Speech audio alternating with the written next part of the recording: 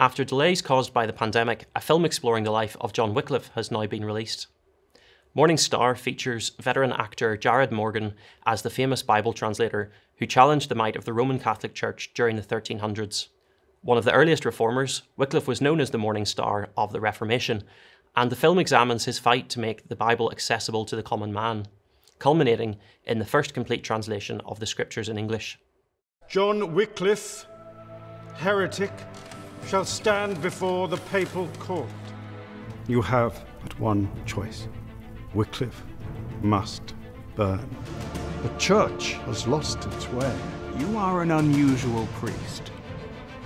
This information shall be taken from this place. My good sirs, this I know.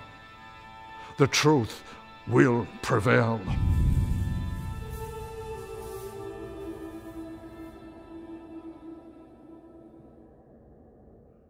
John Wycliffe challenged both the church and the state in different ways, and he found himself trapped between the two.